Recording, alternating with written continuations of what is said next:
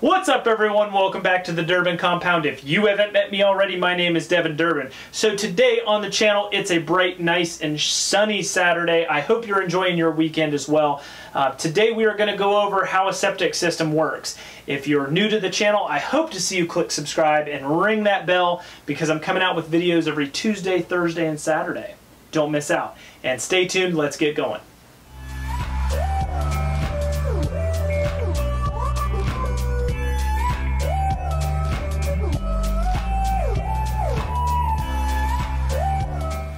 Alright guys, so let's go over the basic operation of what would be considered an anaerobic septic tank. So an anaerobic septic tank is basically sealed off from the outside air. It requires zero oxygen to breathe. That means all of the bacteria and everything that's inside your septic tank does not need oxygen to do its job or live. So every septic system is going to be different. It is its own ecosystem. So it's based on the household detergents that you use, the soaps, anything that you eat and consume and gets excreted out of your body and into the tank. It will require a different ecosystem in order for it to break down and do all of the things. So everybody's septic system is going to be different in the way that the enzymes and bacteria break it down. So depending on where you're at and what you're doing, you might have a system that builds up quicker. You might have a system that never produces as much sludge as you need to in order to get that pumped. So let's go over a couple basics to the system, and then we'll talk about safe levels, and then we're actually going to take you on outside. I'm going to show you my septic system and just an easy way to check your level and what you're looking at. So this is a basic chamber system. This is big concrete tank that sits down in the ground, and you literally have just two inspection ports that are above your grass. So sometimes they're buried, and people have a hard time finding their septic tank caps. A house that we previously lived at, we never found the septic system. We had no idea where it went. We poked and prodded around in the grass and we never found it. So now, here where we live now, we have our caps that stick out of the ground. So you have your inspection covers, and then after you open that up, you're going to have an inner cover, and you're going to be able to pull out that inner cover, and you're going to be able to look down in the tank. So on the first side of the tank is your inlet side. When you open it up, you should be looking at your inlet baffle. So your waste from your house, everything that goes down the toilet and down the sink, goes down into your tank like this. So basically, if you want to consider it this is a settling tank. That's all that the septic system does, is settle out all of the solids. So all of the solids are going to break down and float down into the bottom of the tank, and they're going to create your sludge. Now your sludge has a bunch of bacteria and things that break it down over time, and the bacteria and enzymes eat away at the sludge. That's what they like to do.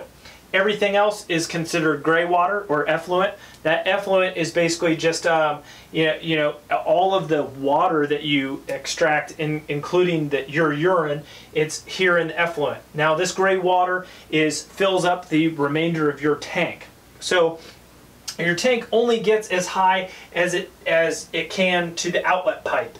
So in essence, this tank stays 100% full. Every time you flush the toilet or put more water into it, as the level goes up, it goes on out the outlet baffle and goes out into your leach field. So a lot of people call it a drain field, a leach field. What it is a series of maybe corrugated pipes. Every company is different, but a grid of pipes that basically your water will literally just flow out these pipes, and then it drains down through the ground and is filtered by the ground. So you really don't have any of that sludge going out of here because it is way above where the sludge is at. So another reason why it has a chamber here. Some systems don't have a chamber, some systems do have a chamber. That chamber allows the sludge to stay in just this section, and then some of the other fluids that might, or the other solids that might make it over, they end up over here. So you have two sections here. It basically, one to hold your sludge, and then the other one just to take care of that excess. The scum on top is that filmy layer of stuff that just floats. So you'll have stuff and oil, all kinds of things that you put down the sink. You might have, you know, when you get a bucket of oil or a bucket of water and you have an oil level or oil layer on top and it looks foggy and you can't see through it, that's kind of like your scum layer. So when we go outside, I'll show you exactly what the scum layer looks like. And if you have recently used the facilities, you might see some solids sitting on top waiting to sink down or waiting to break down until they sink down into your sludge. So that's exactly how that works. Your tank is always, you know, 100% full to that outlet. Now, it might be that you're just trying to learn a little bit about this, or you might have a problem right now. So think about it this way. If you're putting too much water into the tank and it overflows and saturates your drain field, then it could in essence flood to the point where it comes back in the house. Kind of like if you watched Meet the Parents and Jinxie flushed the toilet and it stayed running all night. Well, that's what it did was it flooded that drain field, and then that ground became all saturated, and then it literally filled up this septic tank to where it flooded the backyard before the wedding the next day. So if Jinxie flushed your toilet and it ran all night and you backed up your septic system, you might have an issue. If you have a clog anywhere here, or your sludge builds up too far, your sludge then goes out through your drain field, and then you have a biomat problem or something like that. You don't want your sludge going out the outlet pipe, because then it clogs up all of these little holes where your effluent is supposed to drain out of. So think of it like that. If you allow your tank to fill up too much with sludge, then we have an issue. So a lot of people ask, how often should I pump my septic system? This is an answer that is not answerable when it comes to duration of time. It is not based on any amount of time. It is dependent completely upon your household and completely upon the ecosystem that is created in this tank. The correct answer is that once your sludge becomes more than 25% of your overall water level, so your water level is the entirety of your tank. Remember, the water fills up only to a certain point where it goes out the outlet. Your sludge can only take up 25% of that before it starts becoming an issue. Now, a lot of professionals say 25 to 33. I've even heard some say 35. If you're around the 35% mark, you might have an issue. You want to make sure you get that pumped out. Now, some things to keep this maintained are stuff like enzyme packs and stuff like that. Let me show you. Alright, so sometimes I have liquid bacteria that I like to use, but Zep makes an awesome product called Septic Defense. These are little enzyme packets. So I'm not going to open them and touch them with my hands. It's something that you want to use. You know what? I'll wash my hands directly after. I'm going to show you exactly what these look like. And you shouldn't get anything on you, but I don't like to touch anything without having gloves on, because these are enzymes. This is bacteria. You touch your eyes and you get the crap, and you don't want to. So these are little enzyme packets. You drop them in the toilet, let them dissolve, and this puts enzymes into your tank, allow your sludge to break down faster. A good preventative maintenance solution for you to make sure that you know, you're taking care of it and you're maintaining that amount of sludge that you want, that's healthy and not unhealthy. Alright, I've washed my hands. I like to take precautions and all that stuff, because you never know what could have broken open and then you have bacteria and stuff on your hands. Just keep gloves on or wash your hands immediately thereafter. Don't touch anything. So that's just one of the precautions that I take. I think I've explained this well enough that I'd like to just go outside. Let's show you my septic system and a couple things to look at. Alright guys, so I just lied to you. It was a great, awesome Saturday here, but now we've got storms rolling in over my back here, or over my head. So what we need to do is hurry up and make this video happen. So we're outside. I have both of my inspection covers here. I've painted them black. So what this is one inlet and one outlet. It should be placed right over the baffle. So you'll take off the cover and you'll look down right on the inlet baffle or the outlet. So I'm going to take them off and show you guys what it looks like.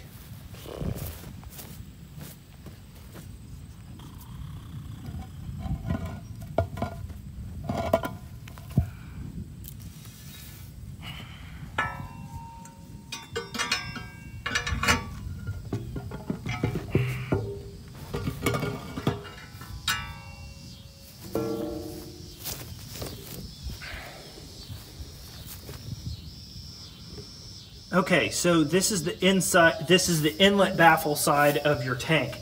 So I know I didn't explain this in the video, but this is basically a cross member that is right underneath the hole, the inspection hole. So about a foot down, the water goes underneath this whole thing. So here's my inlet pipe coming out from the house. You can see the sludge, some stuff that has not broken down and fallen down in the tank.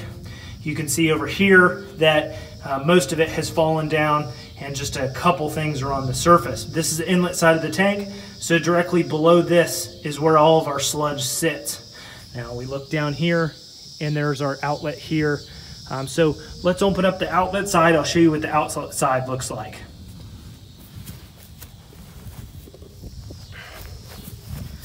All right, so this is our outlet side. Okay, see, you can see the water is even clearer over here because this is the effluent that's coming out. So as you can see, well, I just threw some rocks in there, but as you can see right here, right here, the effluent is right at the level of where the pipe comes out of the tank. So you can see that's a little higher than over here, where my inlet pipe comes in. See how that is above the water level? And this side is 6 to 10 inches lower. So your tank will always stay right there at the outlet level. All right guys, so now we're going to make a sludge stick. This is an extremely cheap option for you if you do not want to buy one of the expensive core sticks or Sludge Pros or whatever they're called. I've seen some that are like 75 bucks. I'll roll in a picture of one here. If you want to get all fancy with it and buy a new one, go ahead. But I'm using a cheap option with some cheesecloth. So I've got some cheesecloth. We're going to wrap it around a piece of IMC conduit. I've got a 10-foot stick. So what we're going to do is we're going to wrap that around the conduit. And then that will give us the staining from the sludge on the bottom of the stick, and then up the shaft we'll see where our water line is. So we'll measure our overall water line, which will give us that 100%, and then we're going to measure the distance of that sludge at the bottom and make sure we're under 25%. Hopefully we are, but this is my annual check, so if I need it pumped, then I need it pumped, and you know, we'll call the man and get him out here with the sucker truck and suck it all out, and he can have all of my waste. So all right, let's go ahead and make this sludge.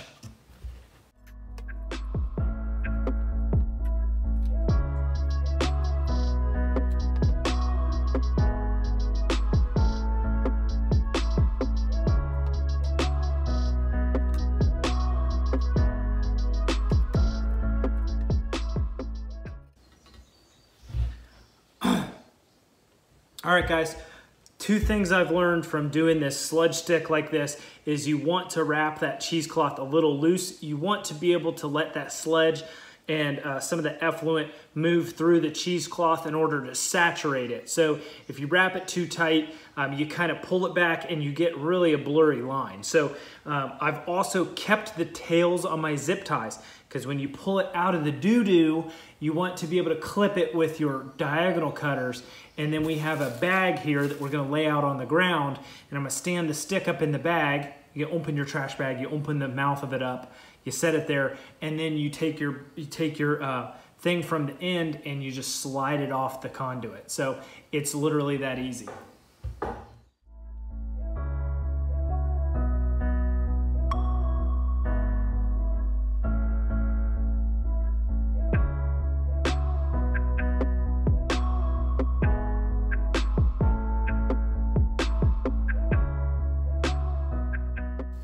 All right, guys, so just so you can see this better, I'm gonna set this over here.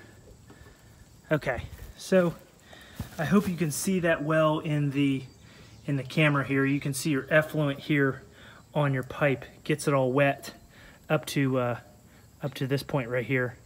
And then here is my sludge layer. I'm gonna go ahead and call it about right there. You can see how it's darker down through here.